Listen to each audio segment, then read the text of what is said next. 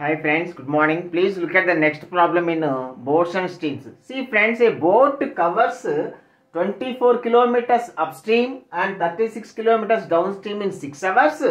And the same boat covers 36 kilometers upstream plus 24 kilometers downstream in 6.5 hours. Then what is the speed of the stream is the question. See friends, I am multiplying this equation with 3. I am trying to equate these two terms. I am multiplying this equation with 2. 3 into 724, 72 kilometers upstream plus 336s, 108 kilometers downstream takes 3 6s 18 hours. 3 6s 18 hours. In the same way, 2 into 36. 72 kilometers upstream plus 224s 48 kilometers downstream takes 2 into 13 by 2 13 hours. 13 hours.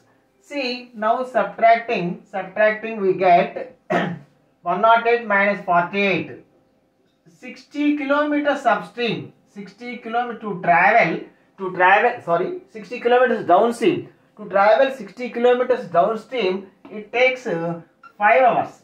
5 ones, 5 12. That means 12 kilometers downstream in 1 hour. In 1 hour, 12 kilometers downstream. So downstream velocity is equal to 12 kmph. 12 kmph. Now let us substitute this downstream velocity in any of these two equations. See friends, 24 kilometers upstream. 24 kilometers upstream plus 36 kilometers downstream. How much time will it take? Downstream velocity is 12 kmph. So to travel 36 kilometers, it takes 3 hours. 36 by 12, 3 hours. Plus 3 hours is equal to 6 hours. It means to travel 24 kilometers upstream, it takes 6 minus 3, 3 hours. 3 ones, 3 eights. So 8 kilometers upstream in 1 hour. That means upstream velocity is equal to 8 kmph.